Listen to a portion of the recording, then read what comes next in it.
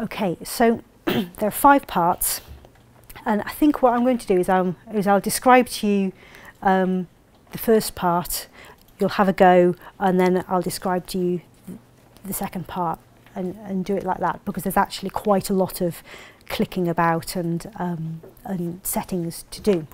So first of all, to check the clock-like-i-ness. First of all, I want you to create a neighbour joining tree in Mega, and I want you to use particular models. When you've made, I'll show you a little bit more about this in a moment, by the way.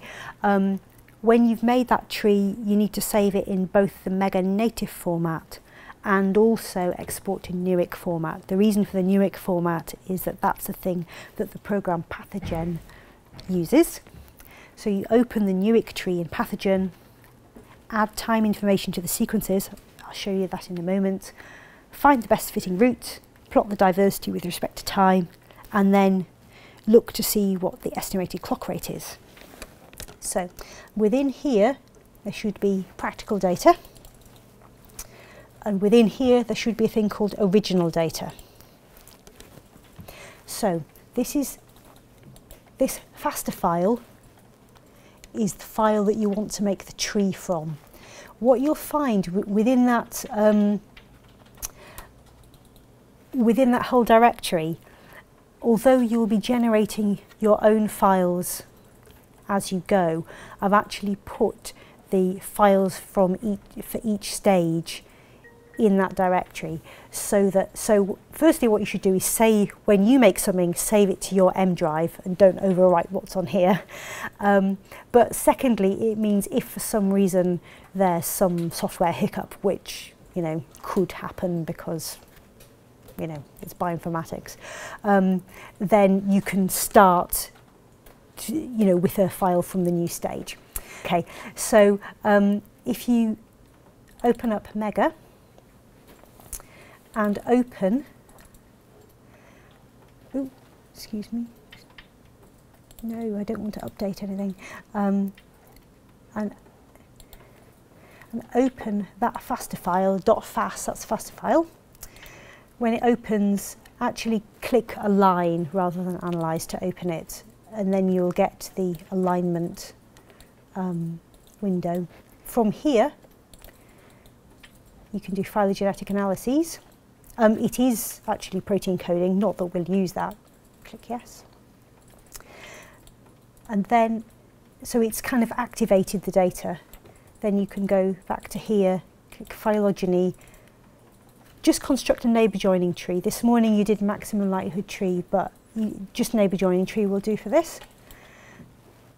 Yes, I would like to use that. Now, here's where you set those preferences.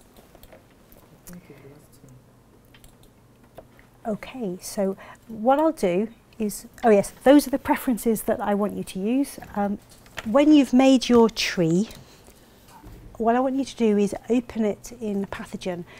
The Pathogen software is on the C drive, so training software, Pathogen. Okay, so you click Pathogen and it's asking you to open a file. So what you want to do is open that newick file you have made. So in this case, I'm actually going to go back to, hopefully you've saved it on your M drive, but in case it all goes terribly wrong, this is the neighbour joining tree I made earlier. So what it's done is it's read the tree in, but now it's asking you to say what is the date of each sequence. But what I've cunningly done, which is why these are terribly long sequence names, is I've put the date at the end of the sequence names. So what you do is you click Guess Dates, and the date is defined by a numerical field in the taxon label, that is defined just by its order because it's at the end. So you click Last, and it has found the dates. Okay, so you might want to check that nothing's bad has happened. What it does is it finds the latest date, and it says, okay, that's at height 0, and then the other dates compared to that latest date. Great. So that's the dates of the sequences in there. Then you click on this small tab here, Analysis, and it shows you a picture of the tree. If, without touching anything else, you then go to root to tip, you start to see all of those points plotted against time and genetic distance. However, if you go back to tree and click Find Me the Best Fitting Root, what it does is it tries to choose a slightly different root of the tree in order to make the root to tip the best fit line through here. And if you click Show Ancestor Traces, you're now showing, so this is a tip sequence and this is its trace back to the ancestors. So you can see this one might be a little odd, it's sticking out a little bit, whereas something like this one is very good. So there's our root to tip sequences, and then the slope of the line is shown here. If you want to save this, I actually find the best way to save these images is just to do print screen and then crop the image and stick it into Word, if that's what you want to do.